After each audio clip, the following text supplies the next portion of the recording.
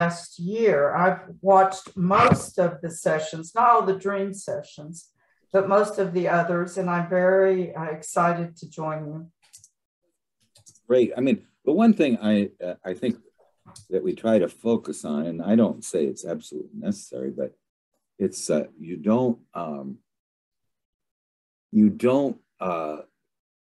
read a cookbook just to read it. You read a cookbook to cook. So I mean, the idea of reading young is to do young, and Absolutely. I think sometimes people get caught in the and that's one reason a lot of the things we've done have been very much to do with practical analysis. Now that we're going to finish the feminine and fairy tales, but after that, I'm thinking, we did only got half through one of the most underrated Jungians is a guy named Gerhard Adler, and he was actually Jung's interpreter for a while. I mean, interpreted to English for a while, but he did an analysis. The whole analysis is in a book called The Living Symbol, and it is of a woman who had a very damaged feeling function and also a very negative animus. And yet, what Gerhard Adler, the thing I really love about him more than anything, is he is completely amazed by I mean, this is one thing Edinger said that he thought it was just such a honor for 40 years to listen to the contents of the unconscious, that came to him, fresh and and then to go through it. I'm just I just had this thought about it this week, that just working with your own dreams. I mean, just how amazing these things are. And each line to me is astounding. Did I dream that? Mm-hmm. I dream that. And what I was coming to, and we're going to come in. We're going to digress one session here. I'll start the recording now. Just so we get, this is what we put on YouTube. I didn't mean it. Okay. I was mixed up there. Okay. Well, anyway, what I was, this aspect of what I thought, I'd read this in Hillman about this article about musical therapy and what musical therapy is. And let's just go through it, because I think it's the point I was going to make is that the dream maker has every single aspect of everything that's ever happened in the history of human beings and every other form of life in its toolbox, and it can bring it out. And it's really bringing it out to have our psyche develop in the way that the acorn within us was meant to develop. I mean, we need the self-willed ego because it helps create the philosopher's stone. But the self-willed ego often thinks that it is the king, when it's not the king. It's it's meant to be in service. And we're going to find this out in this wonderful little short essay that I don't know if you guys have ever heard of Thomas More. He's from Dallas, but he is. Did you say something, Aline? Or no? Yeah. Okay. Well, anyway, he's from Dallas, and he writes a lot about soul, and so does Hillman. But I was going to show as just kind of an introductory. Hi, Dahlia. Yeah. Oh, you're from College Station. That's great. Texas A&M and University of Texas. Okay. Let's see. We got. I'm gonna just show you this thing about. This is what we're gonna kind of be facing with this subject. Is this? You know, this is just an example, but every one of these. You know, it's just amazing that the Greeks came up with these gods who personify archetypal energies, you know. But here, every word, this is from Edinger. This is what he calls cluster thinking. This is how the psyche thinks. You know, the psyche thinks, it takes all these images and it wraps it around a separate concept. But anyway, we'll go into that. But I'm going to read the end of this little essay first, and then we'll. Oh, you're from College Station. Okay. Right. Okay. Well, I just want to read this last little part about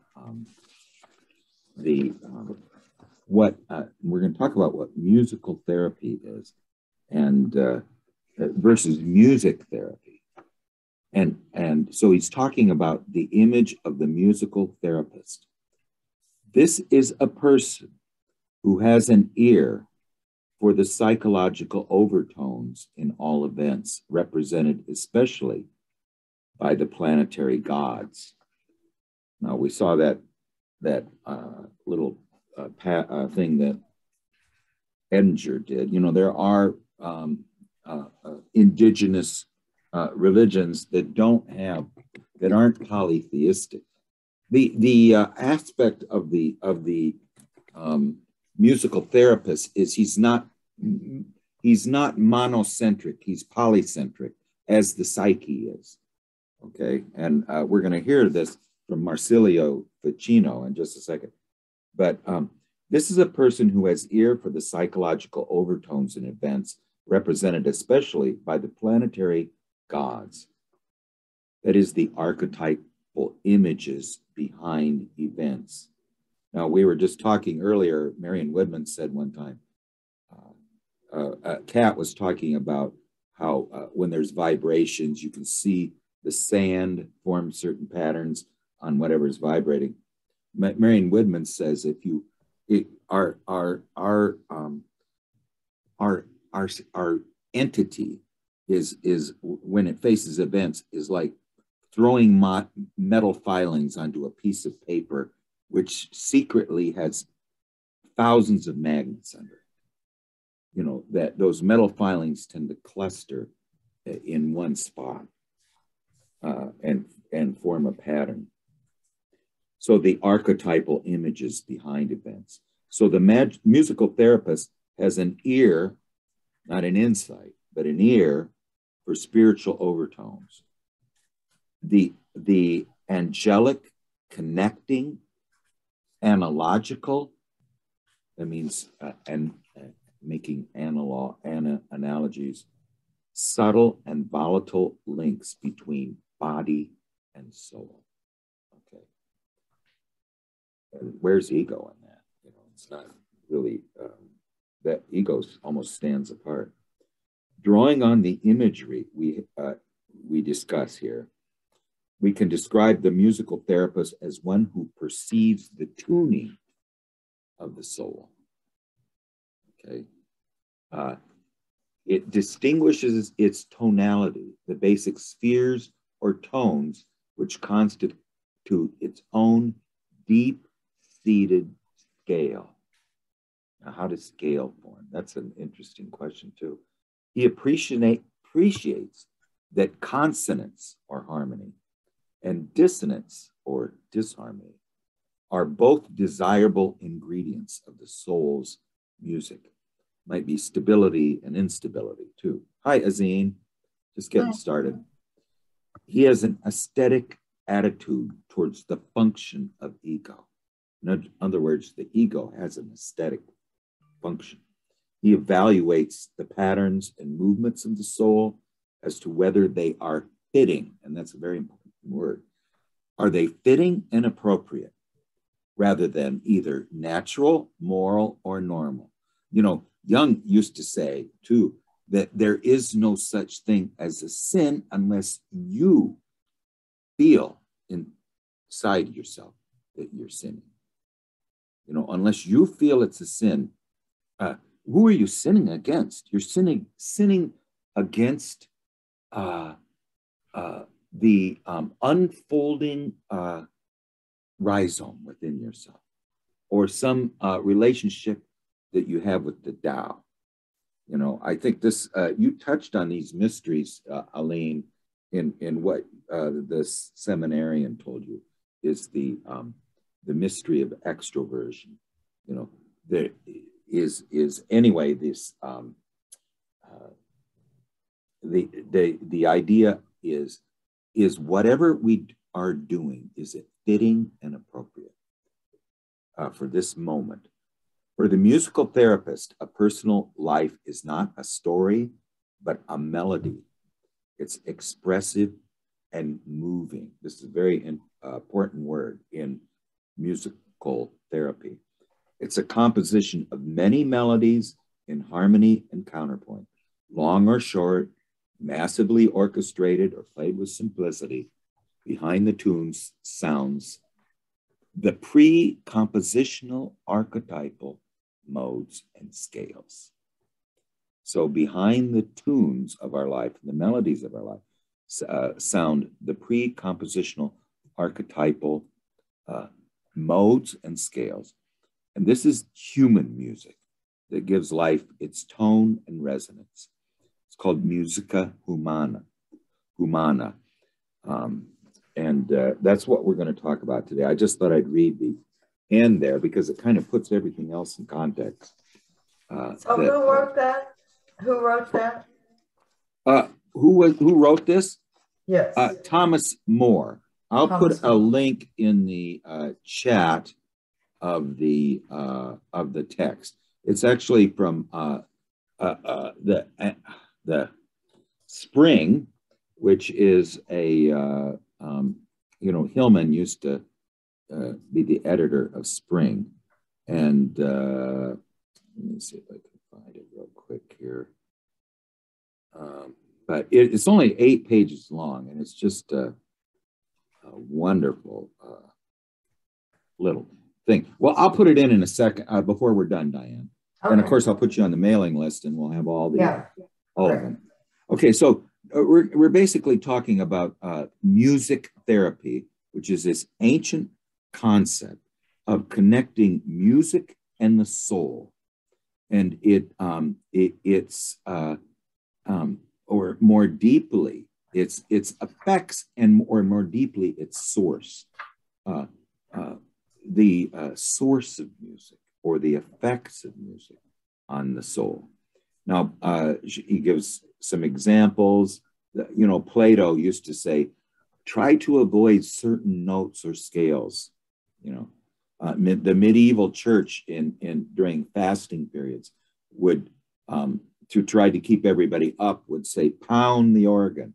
You know, in other words, they're going to play the music very loud. Music can soothe the savage beast. Everyone's heard about this. So this is the idea of this music therapy. Now, Marsilio Ficino is a Platonist of the Renaissance, practiced music therapy with both instruments and voice.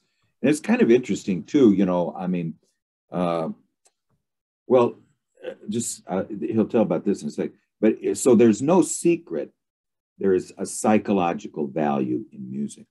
But what is less widely known is there are musical values in psyche, you know, and this is what his essay is about.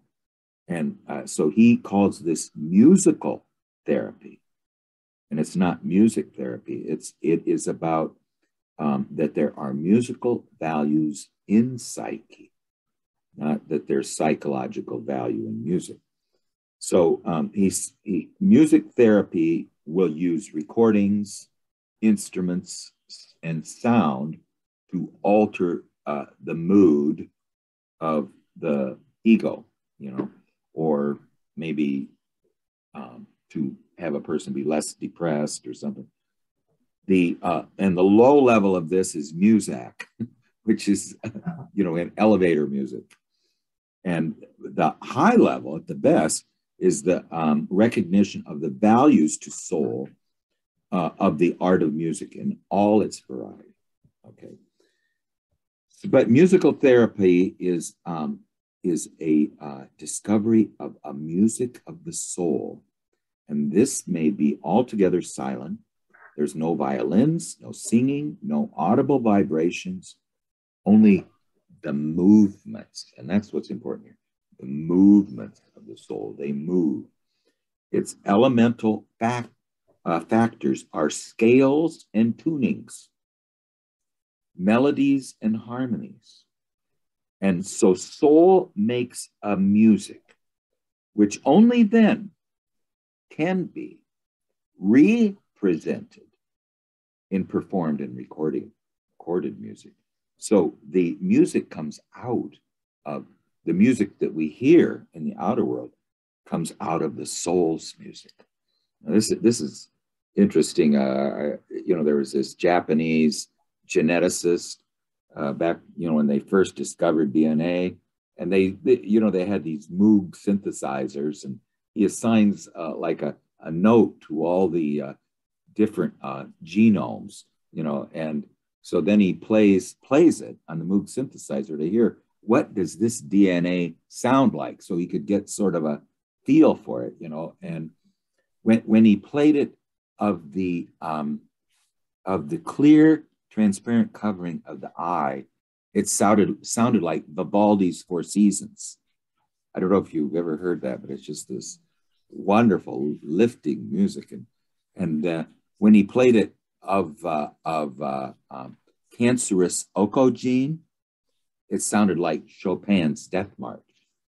And that just was his his feeling for the sound of that genome. So anyway, the music that we hear is the represented melodies, harmonies, scales, and tunings that come out of the movements of the soul. And but in itself, the music of the soul is audible only to the inner ear, an inner ear that is tuned to the fundamentals, that's the tones, and the overtones, which are the partials of a tone of the soul. And this notion is nothing new. It was during the period of the Middle Ages, which really he means around 600 AD, and the Renaissance, which was in the 14 and 1500s. It was called Musica Humana. Now, there's a guy named Boethus. He was a council of Rome for Theodoric. Theodoric was the second Gothic emperor of Rome. His predecessor was named Odoacer, who was the one that overthrew the last Roman emperor. So and Boethus was born in that during that time, and he became the council of Theodoric. But he said that their music had three parts. There was musica instrumentalis, that's music that we hear with the ears, and music mundana, which has something to do with the world, music made by the movements of nature, the circling of the planets, and the rhythms of the seasons. And then there is the third aspect, which is musica humana, music created from the counterpoint of the virtues, moods, and feelings experienced within the person himself. That's Musica Humana. So it's through Musica Humana is a way of imagining the soul. Now, its chief merit is that it pictures the soul in movement. It's really a consciousness. You know, I mean, the idea of you can go through all life and be unconscious, but you can also sit inside yourself and feel movements in you of affect or moods or something, and be aware of them, intensely aware. Who came up with the Kundalini yoga? You know, it was someone that was very in tune with the soul's music. And so it describes the soul's movement, the movement of the Kundalini snake, in metaphors that are other than visual. So the goal of Musica Humana is developing a good ear as in distinct from gaining an insight into the soul. Now, the musical fundamentals of soul are in a monocentric sense. This is what we're trying to break out of. Harmony, in its usual sense, comes from is to harmonize one's life, as to bring all the bits and pieces together in the service of some overreaching egoistic intent. So in ordinary music, harmony, for the most part, is a system of arranging the tones of a composition as a function of a single tone or key tone. And he mentions Mozart's G minor symphony, which G is the ego of the piece, and it sets the piece in motion. It structures its every moment and makes the final cadence final. However, there's a much older meaning for the word harmony in music theory. I listened to this. If I was like Gary, I could play a little bit of it. But the older meaning for the word harmony in music theory reflects the polycentric nature of the soul. Now, this is the idea that within us, there are many, many energies. And this comes from that sort of Hindu meditation of neti neti. I see through my eyes, I am not my eyes. I hear through my ears, I am not my ears. And I feel with my fingers, but I'm not my fingers. You can go through all of these. So your fingers, and some of the meditations that Gary does really say, I also think in craniosacral therapy, I did this for a while. It is amazing how someone can, I've got feet, you suddenly feel your feet as kind of a divine God, and then one thing they do is they put a little circle, they just put a circle over your heart, and I just felt light coming in, it's just all these different areas in us. Now, this is the body, but the soul also has these areas. So this older meaning is the polycentric nature of the soul, that there is no one center. There's any number of centers. Now, in Pythagorean music theory, one creates harmony by creating a scale, by tempering and tuning.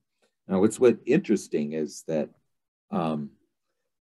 music is if you listen to just all the tones at once, like say you go into a Las Vegas casino where they've got all the one-armed bandits playing at one time, I think you're going to hear the non-differentiated, non-tempered sounds of the universe. They just you just hear this one tone, but there can't be any music without a tempered scale. Now, the tempered scale means, is it going to be 7 notes to an octave, like the white keys on the piano?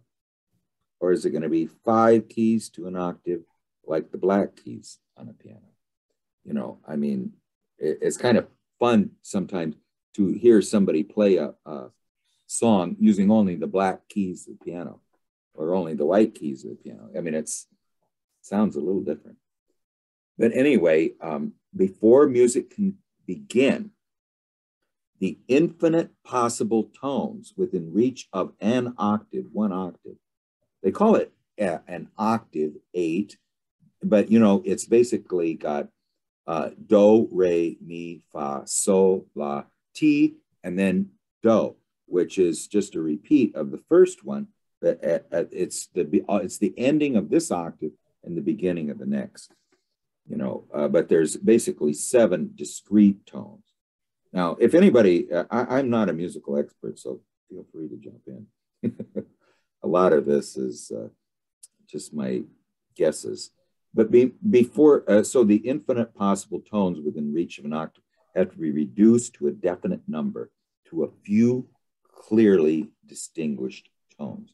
Now, everything we're talking about here is leading towards the musical therapist, you know, the one who finds the music of the soul. And they use the same techniques. So Pythagoras was measuring his single-stringed instrument or clanging some anvils, discovered this remarkable phenomenon that the purest intervals of scale correspond to the simplest mathematical proportions of measurement. You know, there's the 2 to 1, the 3 to 2, which is a fifth, and then the 4 to 3, which is the 7th notes. And with these simple proportions, we have the foundations of Western music. It's very interesting to listen to other musics that developed elsewhere. Like if you ever listen to music from India, there's usually never a start or a finish, you know, it just plays, you know, I mean, it's a kind of more of a rhythmic type of thing without these short melodies. So for Pythagoras, this discovery was astounding. In these, he believed he had found the secret structure for the entire universe. All things were built on number in proportions. So he demonstrated orally, or I mean by hearing. Now, this is the other thing. How mysterious is this wordless hearing, you know, that of music. He demonstrated the inescapable harmony of the musical scale. So all things were built on number, including the cosmos and the soul. And he got this from the scales of music. So from this Pythagorean revelation, we get the idea of human music and of cosmic music. And so what is especially significant for us is the harmony in this context implies multiplicity, okay? To harmonize is to distinguish, divide, and measure out multiplicities. Music begins by making clear distinction, an infinite multiplicity, by the way, the 10,000 things. Music begins by making clear distinctions among the fundamental elements and the tones of scale. So this harmonizing takes place before melodies are made. Before is understood as both temporally and structurally. Before a composer writes, he must know the characteristics of the distinct notes of a scale. Before a performer plays, he must tune his instrument so as to play the proper tones in their due proportions. And in the music itself, all the melodies consist of an imaginative variation on scale tones and on the peculiar properties of their relationships. Okay, now that's with musica instrumentalis, but it's also true with musica humana and musica mundana, or danas, the nature's music. So here then we arrive at the first principle of musical therapy. It is essential to develop a theory and an ear for the fundamental elements which lie at the root of human experiences. It is essential to develop a theory and an ear for the fundamental elements which lie at the root of human experiences. And I think these are human soul experiences more than just random accidents. Once again, we do not have to devise new metaphors to maintain the basic analogy, for we have this centuries-old tradition points to the correspondence between the 7 notes of the diatonic scale and the 7 planets and their specific deities. Now, this is very interesting because there is a god associated with each deity. You know, the sun is somewhat of the itself represents a dominant of ego consciousness. So it would be probably the ego, although, you know, Hellas, could possibly be Apollo. I'm not sure about that. But then there is the moon, and then there is Mars, who I think also could be Athena, and then Mercury or Hermes, and Jove or Zeus. That's where we get the word deity, you know. Deus Piter, you know, means God the Father, you know, and that's a sort of a shortened version of Zeus, which later became Deus. And then you have Venus, and then Saturn. Okay, and those are the 7 planets. Now, the 7 planets were supposed to have been, you know, it's very interesting that the Babylonians developed, their religion came out of astronomy. And I think one of the aspects of it is that there's not a lot of landmarks. Now, you know, in Australia, every noun has an adjective that tells you how far away is it and what direction it is. So you can't say a noun without telling where it is, you know. And that's because there were not a lot of landmarks in Australia, and you could easily get lost. So the language sort of developed based on where is it and in what direction. Well, astronomy also, I mean, if you don't have any landmarks on the ocean of desert, you tend to have to navigate by the stars and the sun. So you kind of develop your religion out of the stars and the sun, you know. And I mean, this is just a guess. This is just a guess. But the Babylonians, you know, had their ziggurats always had these 7 levels to them, you know, and the 7 heavens, you know. And Mars is Aries. Yes, you're right. But Athena is warlike, I think, too, though. We're going to talk about her in a second. Okay. So anyway, these 7 planets with their specific deities, these are specific archetypes. Now, then he comes up, he starts talking about Robert Fludd. And Robert Fludd is somebody we're going to talk about a little more in a bit. He's an alchemist who lived in the 1600s. The 7 tones of the scale are to music what the 7 planetary gods and goddesses are to the soul and cosmos. What the 7 tones of the diatonic scale are to music are what the 7 planetary gods and goddesses, 7 archetypal energies that have been differentiated, made distinct and separated, mean to soul. So the psychotherapist as musicus, as a musician, must have an ear for the temperament that is the differentiation of archetypal energies, and the harmony which resonate deep within the melodic personal events of one's life. You know, have an ear for the temperament and harmony which resonate deep within. And now this is looking at life as a song. Our life is a song, and it's a long symphony. And what has happened in the symphony so far? So to become familiar with the gods of polytheistic mythology is to distinguish them carefully is to discover the scale or scale tones of which life experience was composed or evolved. So, well, let's get into, I'm running out of time here, but let's get into Marsilio Ficino. He was both a music therapy and musical therapy. He did both.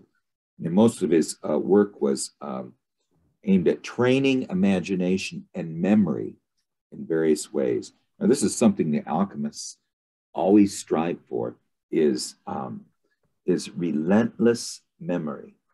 You know, I mean, everything that you do, you need to have in mind all at once, you know, like this, you know. I mean, that is this idea of training the imagination and memory in various ways, you know, to make analogs more accurately, to be metaphorical more accurately and subtly, and to be able to describe a situation in its depth with more exactness. So you're distinguishing the elemental factors in experience, and then set about keeping as much of the polycentrism of life as possible. Now, this is from Ficino. A healthy soul is one which is most like the sky. It's filled with many distinct moving forms. Okay, now this was something Joseph Campbell brought up in the fire sermon of the Buddha. You know, he says, the seeing of the eyes is a burning fire. The hearing of the ears is a burning fire. The lust of the senses is a burning fire. And the Buddha says, quench that fire. But Campbell says, not in the West. Feed that fire. Feed that fire. So the idea is we're filling our life with moving forms. So one method Ficino developed, sorting out ordinary music according to the character corresponding to the planetary gods. Certain music was Venusian, some was solar, some was lunar, some was Saturnalian, some was Jovian. And when a person knew himself to be lacking in the qualities or benefits of a particular deity, if he listened to the music appropriate to that, it might bring the peculiar power or the spiritus of that god, bring it back. But that's not exactly what happens. Ficino had a more sophisticated picture. And but certain music conveys the character of particular deities. And it is used to constellate within a person the quality of all these internal deities. They don't have to be Greek deities, establishing a psychological scale of temperament. And that was one of his favorite word, is tempering. It's differentiate. It's being aware of these energies within us, and saying, now I'm depressed, but I'm not exactly depressed the same way I was yesterday. It's a different kind of depression, and to be able to differentiate that, like the Eskimos have 400 different words for snow, and the Indians have 400 words. They're the feeling functioned champions of the world. they have 400 different words for the word love. You know, I mean, brother love is not the same as sister love, and fatherly love is not the same as motherly love. And, I mean, all these loves are different. So, so health is achieved by tempering one's soul in the same way as the zodiac is tempered. In other words, what really I think this is distancing. I mean, I'm just very angry. Okay, draw a picture of the angry. Put it over here. Okay, yeah, that's my anger, but I guess that's over there. I'm here. So my anger is over here. Now draw the same anger a month from now. It's not going to look the same. And then you can compare and contrast this idea. But the whole idea is to create this tempered zodiac inside yourself. I was thinking of the well-tempered clavier when I was hearing of this. This was a song by Bach, and if you never heard it, go listen to it. Now, the guy that invented the piano hated the clavier or the harpsichord because you couldn't control how loud you played. So instead of plucking the strings, he came up with the piano, which hammers them, and now you can play loud, But anyway, you run into this problem with Ficino's tempering, is that playing a lunar tune is not going to get you back into temperament of the lunar. It's too easy. It's excessively ego-oriented. The solution is found in the subtleties of what he's saying. That if you play a lunar music, it will make you conscious of what lunar music sounds like. And so so imagination is awake to when lunar movements stir. And so one can consciously recognize it and cooperate with that movement when it does appear. So Ficino suggests that our involvement in the world, when it is imaginative in this way, which really is unbelievably highly conscious of all the movements within our psyche, and greeting them with, welcoming. Every even if it's a bad one, oh, this is interesting. Let's. What is this one like? So it graces our psychological life with this polycentricity of spirit that adds both resonance and tone, that it wasn't there before when we weren't conscious of it. So in the process of tempering ego, we are not the Senex king reigning with full control and purpose, but we move in the manner of an artist, an aesthetic ego, one that is saying, first of all, it realizes that these energies that are roiling it aren't it, it's saying, oh, I'm angry, but isn't that an interesting specimen of my anger?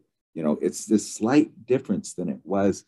I mean, the idea is to create, you're this musician, this aesthete, aesthetic ego attempts at once to create an experience and deeply resonant life, yet recognizing the necessities. Now, this is so important for cooperation and receptivity in the presence of transpersonal movements.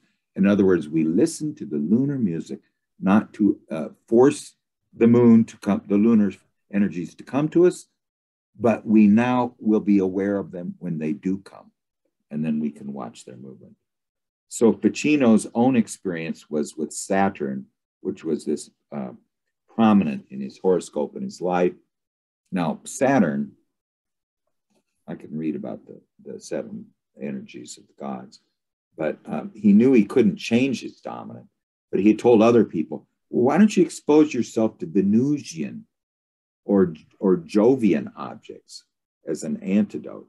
But he concluded the only real way to deal with Saturn in your life is to get into its sphere without reserve or with no fear. To get into it and be aware of it. So now he tells the story of the judgment of Paris, and would point out the problem which arise when one consciously chooses one archetypal energy or one god over another. His universal rule when faced with the choice, as with Paris, is, well, you know, all three of the goddesses, I guess there was Hera, Athena, and Aphrodite, offered him gifts. This woman of discord brings the golden apple, and it says on it, "To the fairest one," you know. And so Zeus couldn't decide who to give it to. So he knew Paris was very fair. So he had Paris decide. And Athena promised him, excellence in war, fame in war, and Hera promised him, I forget what she promised him, something, and then riches or something, and Aphrodite promised him Helen of Troy, you know, the most beautiful woman on earth, and of course he, for some reason, picked her, but according to tradition, there was no doubt who was the fairest one. It was cow-eyed Hera. That was the tradition. The cow-eyed Hera was the most beautiful of the three. So that he was not very fair. I don't know who came up with that, but she was known as cow-eyed Hera. So anyway, now then we quickly will go into, I might go over just a little bit on this, just so we finish it today, is dissonance. Now dissonance, the idea is that, you know, that what is we think is being sought is stability in harmony, stability, evenness, calm, order, control, happiness, and peace. These are not the goals of musical therapy. Dissonance has its place because it is the energizing function. You know, you have two poles. The farther they are apart, the greater the energy they can create. In music, sound dissonance creates climax, provides expressiveness, and gives bite and spice to what otherwise would be a bland, unsavory tone. So, you know, the most dissonant tones used to be what was called the tritone, or the diminished fifth. It was called the Diabolus in musica. You listen to Thelonious Monk, that's all he plays is that, you know, I mean, if all of his music is using this tritone. So in musica humana, dissonance may be devilish and shadowy, but it also lends interest and motion, okay? You know, isn't that beautiful? Just what is considered dissonant in music has evolved over the centuries, and it is, you know, what was dissonant. Well, they mentioned that one that used to be very dissonant, which was is now is very consonant in modern music. So we'll quickly go over Robert Fludd. He's the alchemist, but I'm just going to show his diagrams. Diagrams. Well, first he has this idea of the temple musica, you know, and it is. Let's see here. Okay, here it is, and here are the three organs. One plays the music of the instruments that we hear. The second is the one of nature, the music of nature. And the third is the music of the soul. Okay. And then he has the one that was even more interesting, which we can talk about at length, is his on the interval numbers and the harmony of men. Suddenly my thing doesn't want to work. Let me see if I can get it again. There we go. Okay, let me see if I can get this up here. All right, now let's talk about this one. Okay, now this is Robert Flood was this unbelievably, he made all these diagrams. I mean, they're just incredibly insightful.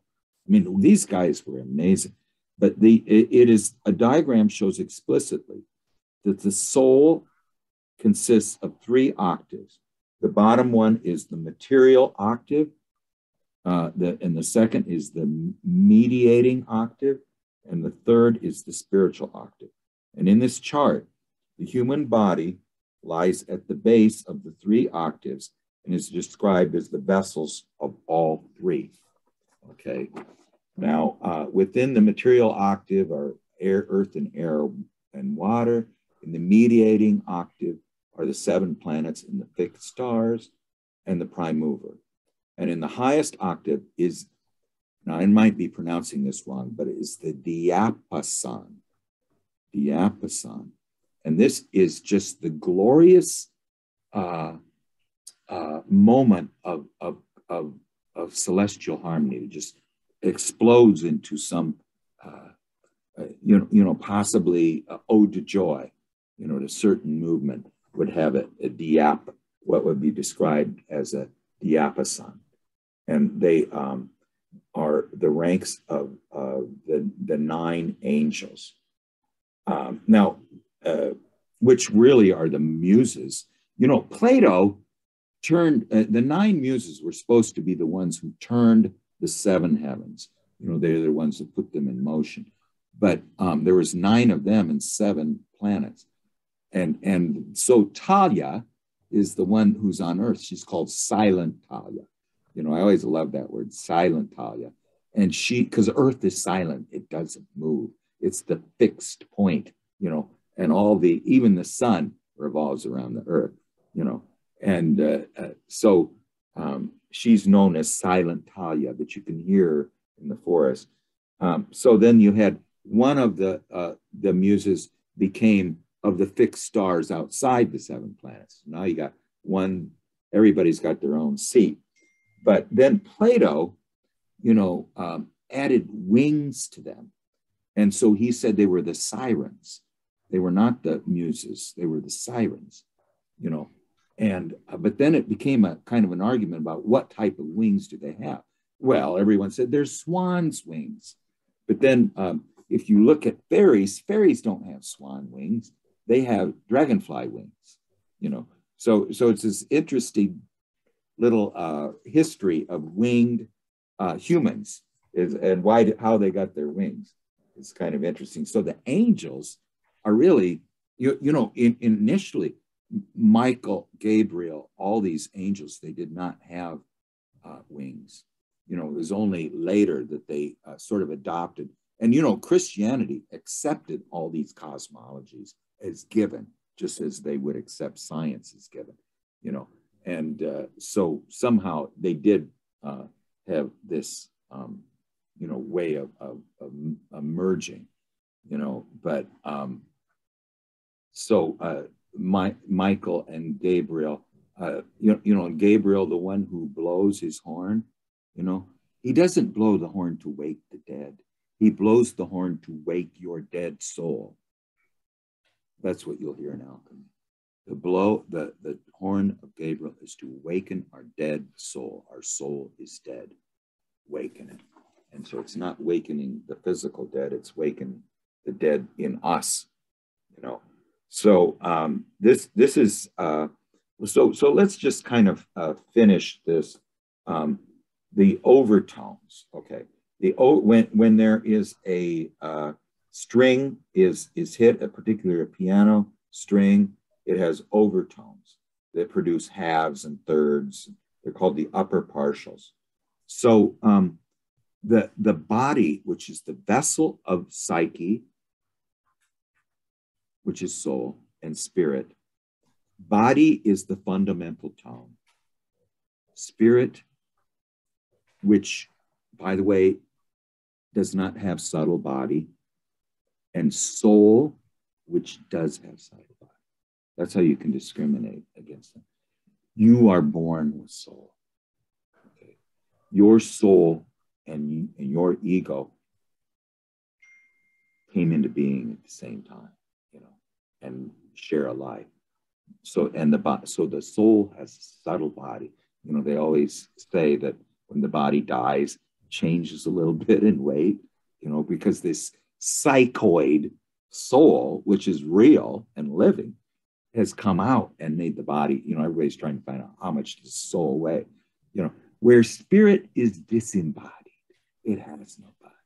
And see, that's the problem with the puer aeternus, is they live in the disembodied realm, and when I'm up in space, I say, well, I don't need feet here. I think I'll just cut them off and put them in a cryogenic freezer. I don't need feet here. The soul says, those are not so easy to put back. So anyway, the idea is, I'm just going to read this, what I read at the beginning again, that the musical therapist is a person who has an ear for the psychological overtones and events, represented especially by the planetary gods, who are the archetypal images behind everything that happens to us. He has an ear for the spiritual overtones, the angelic connecting, analogical, subtle and volatile links between body and soul. And he draws on the imagery that we've discussed. And so we can describe the musical therapist as one who perceives the tuning of soul, distinguishes its tonality, the basic spheres or tones, which constitutes its deep-seated scale, and he appreciates consonance and dissonance as desirable ingredients of the soul's music. He has an aesthetic attitude towards the function of ego. The function of ego is to be an aesthetic one. It's not to be the victim, it's to be the artist of life. It's to your life is to be a work of art, and your ego is to be the artist in that work of art, and not go around feeling like the victim. It is, and that's just a wonderful concept. He evaluates the patterns and movements of the soul. He becomes conscious of them, really, as to whether they are fitting and appropriate rather than natural, moral, or normal. So there's no mention of sin. Is it fitting or appropriate? And for the musical therapist, a personal life is not a story, but it's a melody, expressive and moving. And it's a composition of many melodies in harmony and counterpoint, long or short, massively orchestrated or played with simplicity. Behind the tunes of our life, the events of our life, sound the pre-compositional archetypal modes and scales. And this is the human music, and it gives life its tone and resonance. And with musica humana in mind, Shakespeare had this from The Merchant of Venice. He was an alchemist too. The man that hath no music in himself, nor is moved with the concord of sweet sounds, is fit only for treasons, stratagems, and spoils of thievery. The motions of his spirit are as dull as the night. So that's kind of the, I kind of a little bit rushed through it, and I'm sorry. I just wanted to try to get it done today, but so we could go on. But I wanted to show you one quick thing, and then I'm going to turn it over to Gary. Since let me see if I can find this thing here. Oh yeah, this was a dream I had.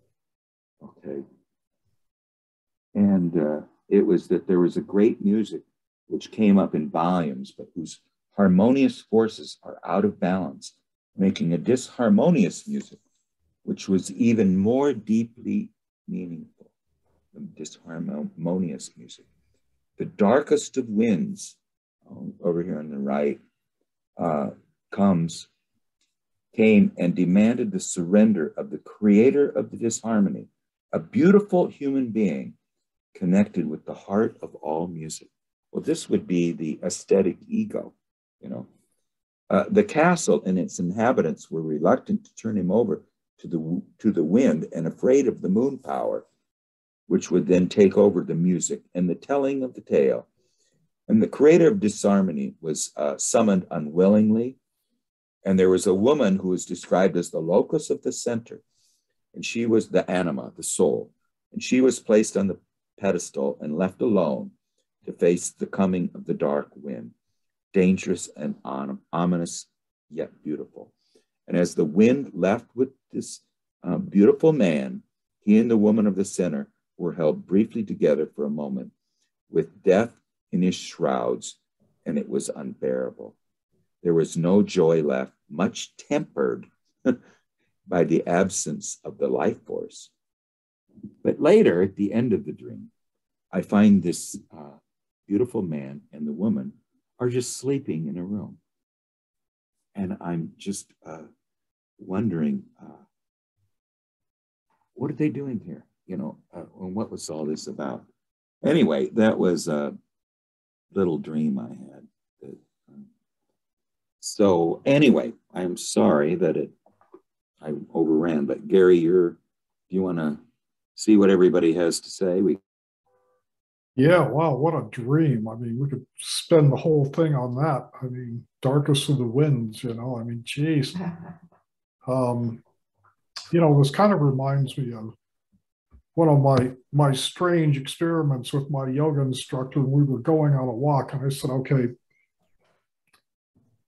for any conversation that we have, we're going to sing it. So, you know, you had to converse by singing. And, you know, and that, well, you know, first off, it brought up a lot of vulnerability because basically anything, you know, that you're singing, you know, you got emotions behind it that are coming out. And so it, you know, it moves you away from the analytic, you know, the rational to some extent. And you know, and I wonder if this whole therapy isn't a way for that, you know, for the therapist to get the analyst to agree that this is not going to be a talking therapy. You know, the therapist is going to be listening, you know, more with the heart, and that the work that's to be done is, you know, how to listen to the missing parts, because the missing parts, you know, they have, you know, a particular vibration or a particular harmony, and that's and that's what they're not aware of. And the question is, and generally you can't become aware of those with the analytical mind, because it was the analytical mind that separated you from all of this in the first place. So how do you do it? You know, you can do it maybe through, well, ear. It says you have to develop a good ear, whatever that means. Yeah, and I guess on the analyst Sam's part, you know, it's either through dance or movement, or, you know, learning how to move from the head to the heart, how to listen to the body, how to become grounded. I mean, you know, just there's so many ways to approach the inferior functions. But this is all about, you know, it sounds to me like this is all about putting the inferior function front and center, and saying that, you know, this isn't going to be a word cure. It's like creating a zodiac within you. I mean, who came up with the fact that Taurus was the age of 2000 BC and before, and that Aries, was the ram was the age from 2000 to 0, and that was this person who had a good ear for the inner world, or a good ear for the. It was a revelation. It had to be, how this all came about. But how do we design a zodiac for our own psyche? Being this artist, not the victim. The ego is the aesthetic artist. Yeah. Well, Aline, would you like to comment? Sure. When you were talking about Edinger, and you had that, that visual of all the different associations, how the psyche wraps around all the possibilities, I couldn't help but think about the disharmony in the church and the institutions. Always looking at schools and institutions, the family, all this, but the church. We learned in the seminary, the early church had not only blood, the blood of Christ, bread representing the body, but it had milk.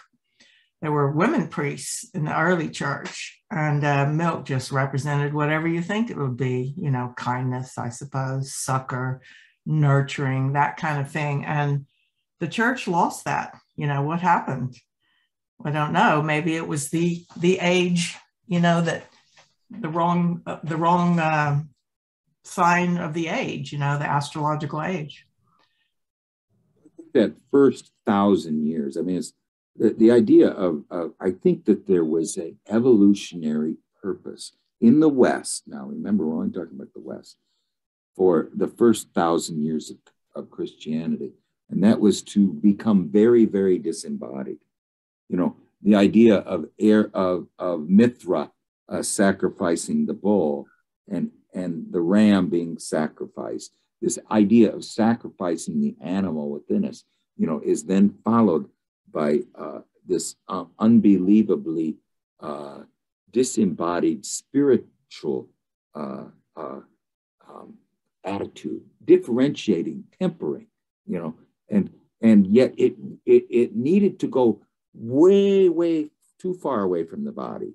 And so instead of Pan, the goat horned, goat feet, representative as the son of the great mother in nature, he becomes a symbol of the great mother in nature of the body, and then becomes, he is then tinted red and becomes the devil, he's representative of the body. So this was sort of a symbol of how much they wanted to get away from the body, become disembodied. And all these men who go into cloisters, basically they're trying to get away from the bodily existence. And even women who went into cloisters at that time, there's the idea of we need to, there a psychological movement of moving away from body. And then in the second half of that era, it suddenly becomes the age of the anti-self. The first, it's the horizontal fish. The first one's the vertical fish, the horizontal fish. Now it's the age of discovery, the age of science, and the age of ego. And you only created that. And this, I think, is the only way that you're going to get is to create this great distance from ego and the body. And I think that in the West, that this was an evolutionary need, is to go way, the pendulum need to swing way far in this direction, Now, and so it swang way away from the feminine as far as it could go, because she represents earth. Now, remember, this is a feminine energy. It's not a woman. It's feminine energy. And there's feminine energy in me, and there's masculine energy in a woman. I'm less conscious of the feminine energy in me, than because it's I've been using as my right hand the masculine energy. you know, and not using my left hand, which is more the feminine energy in me anyway. But the idea was that I don't know. I'm trying to put a positive spin on it. It's not that positive because now what do we do? You know, I mean, we're you know, turning in the widening gyre. The falcon can't hear the falconer. You know, the world's falling apart. Mere anarchies come on the world because now the ego thinks it's God. It doesn't. You know, God is dead. Okay, if God is dead, then who is God now? There is a God, and if God is dead, then what that is a statement of is ego is God. You know, and this was in the second half of Pisces. The devil was no longer Pan tinted red. He was now Mephistopheles. Okay, he was this magician, this shaman.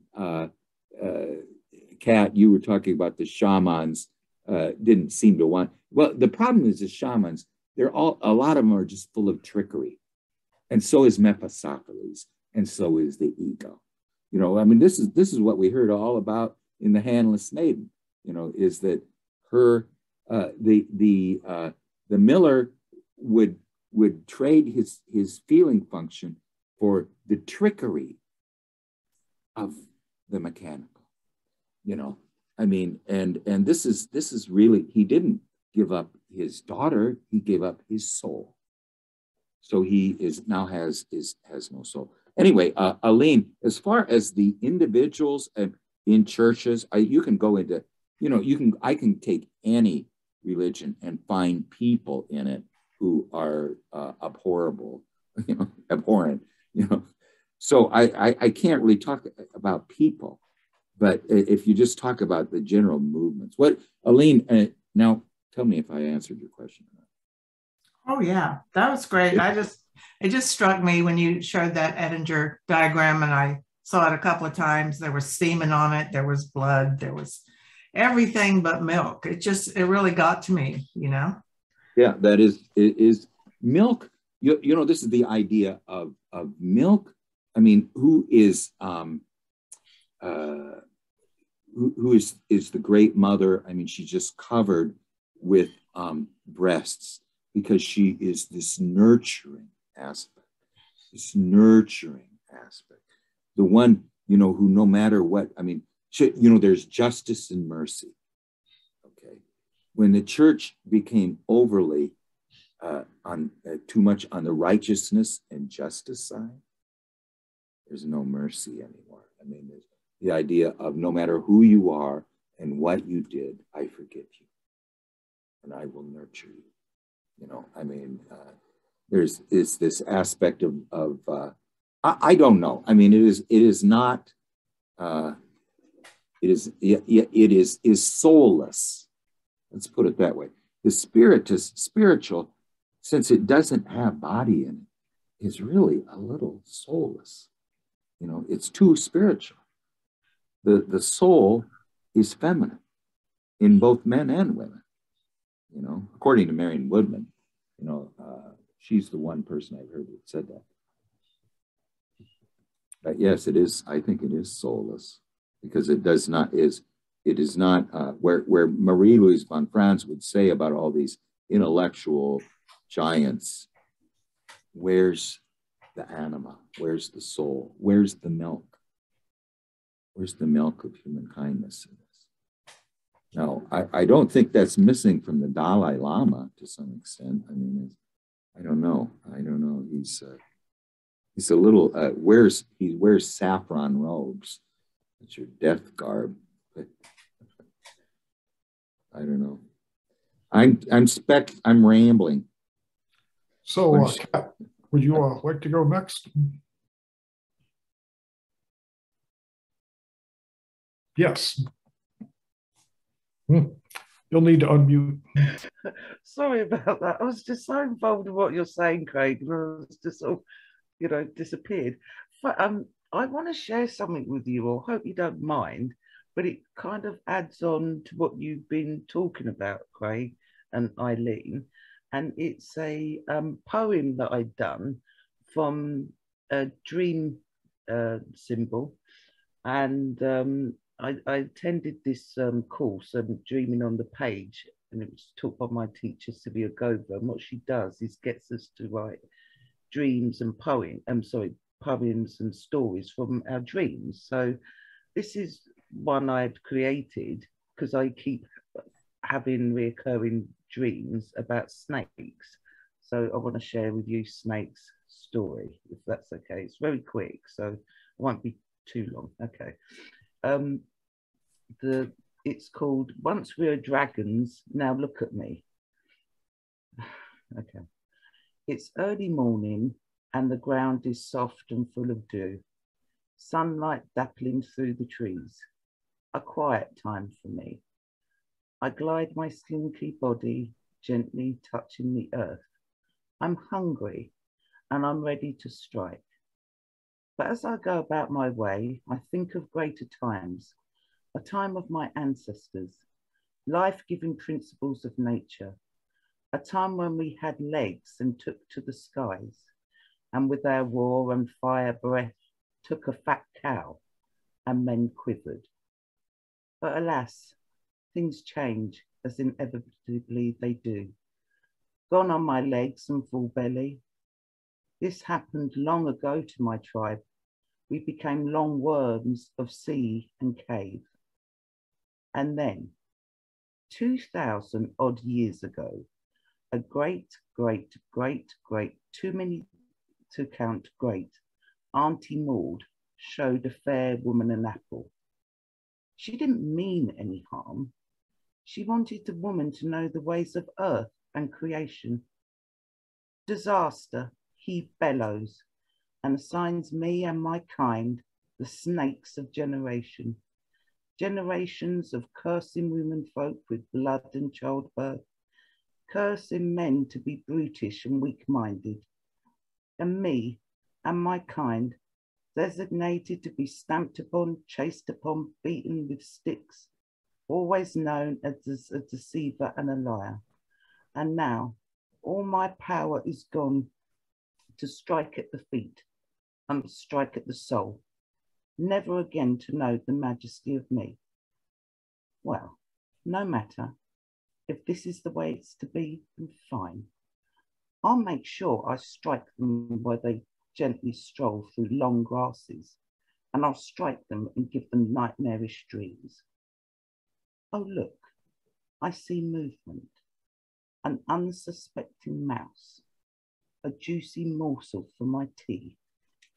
And with lightning strike precision, I claim my innocent prize. Right, off I go now to retire under an unbiased rock. I am full and a bit sleepy. I will sleep now, fearless of being disturbed, and I'll dream a dream of old times, a dragon's dream, a dream of the splendor of me. Powerful. Wow, beautiful. Yes. That was wonderful. awesome.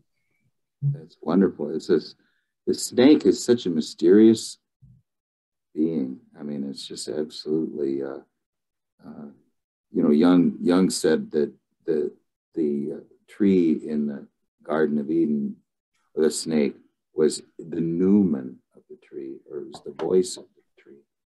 But I don't know. It's just such a mysterious, I mean, everyone has dreams about snakes.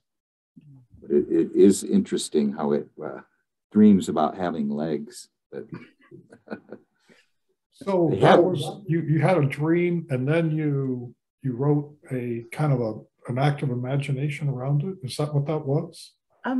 Well, I've dreamt of snakes for a very long time, and it was part of a course exercise was to pick a dream character that we wanted to let speak as such, but I was going to pick a fairy or something like that, and it was kind of like, no, snake, and then all of a sudden it was just sort of this story, or its story, sort of come gushing out, really. But it's the way the course was constructed, sorry, it's quite skillfully, that kind of allowed this upsurge of creativity to come out, really. Nice. Beautiful. Thank you. Yeah, really good. Diane, would you like to go next?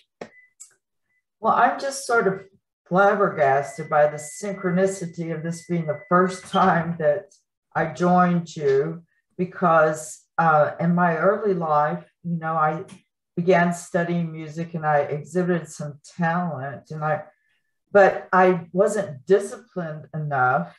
And I went on to study at the University of Texas, by the way, music, and I wanted to get a degree in ethnomusicology, but it wasn't available where I was. It was very rare at the time. And so I've always thought in my next life, I want to be a musician. And when I go to the study groups, I can barely write a few notes. I could not stop writing. It was so, and this is so interesting to me. I hope we're going to continue with this. Great.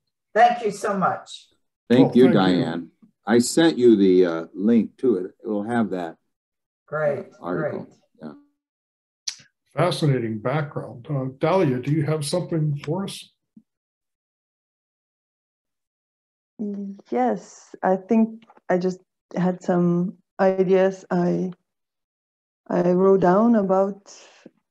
Actually, my father wanted me to play the music. I remember I was very little. He wanted me to play the music, but he didn't play music himself. So it was very, and it's while we were talking, I had so many memories like coming to the surface. I didn't pay any attention for a while, so I think I know there are many things just coming to the surface, and I also have a music teacher. We have a friendship for like 20 years now, something like that, and I really love how when we go to the concert and she speaks what she speaks about the colors of the pioneers, how he played, and I know I like listening to the music, but I like her talking even more, because I don't have that internal something which I could, to feel, to analyze, or to understand, and to see the music in this way. So I know it's very fascinating for me, and but I can feel the music. I know, like there's impressionist music and there's impressionist painting, so that's quite close. I don't know, to relate, to feel the vibrancy of I don't know. So yes, and I have many thoughts, and like about my father more even than the music. But so thank you for this, how to say, change of the subject for a little, because I know you had the idea to change it. But yeah, that's very fruitful. What was so interesting about that, Dahlia, is that you're talking about how you could see the music in a different way when you're with your music teacher, and and that makes me, it just gave me the feeling for like, oh, this is how, those therapists, maybe that's how they're perceiving the music of the soul and their patients, and that's the type of thing that's going through their mind, and the colors and that type of thing. So, your response with feeling, was actually very enlightening. Thank you. I just wanted to mention, Von, who was it that said Helen Keller used to sit there and hold on. You know, Helen Keller was blind and deaf, but she would hold a speaker really close to herself when they would play Mozart or something, and she just would feel the vibrations of the diaphragm in the speaker. You know, so and it awakened something beautiful in her too. I think So, there's also. Yeah, go ahead. Yeah, go ahead, No, Dahlia. I think there's something quite close because I know my teacher, she also wrote a book for the autist children, and it's called like the colorful sounds or something like that. Yes. And they teach it through the colors. And there are also many artists, genius people who also they create with color and with music. So I don't know, I'm mixed up in this, but that's it. I think. Yeah, I don't know what to. I can't elaborate. Just the idea. Sid, do you have something for us? Hello, everybody. What a fantastic group we have today. Fantastic. Thank you, everybody. And thank you, Gary, for asking that question, how to hear, how to listen to the missing parts. That was a poem. So beautiful. And I typed synesthesia in the chat. This is something that some people experience. They see, when they hear notes, when they hear music, they see colors. And I had this experience twice. It was fantastic. I couldn't repeat it. But when I was listening to music, I could see the colors. There was, in front of my eyes, there was this vision of bursting colors when I hear music. And today, when you were speaking about music of our lives, I was looking at the objects around me in this room, plants, glass, doors. And it could be a nice practice to try to listen to these objects as notes, because everything has a sound to it. Everything has a frequency. And even when a person enters your life, when you meet someone, you can do this meditation, this contemplation of hearing their voice, you know, how this person sounds. And I was thinking about my bells, and they sounded like drums, you know. So it's fantastic. It's a fantastic concept to. And I think at some point, all these sensations, hearing, listening, touching, at some place, they all become one. And maybe soul is the seat of that, is the seat that this happens, the vessel that it happens there. The whole thing is really poetic to me. It's really poetic, and I'm excited to practice it as a kind of awareness, as a way of knowing, a way of tacit knowledge. It's fantastic. We should remind ourselves to practice it in this group. Thank you so much for this.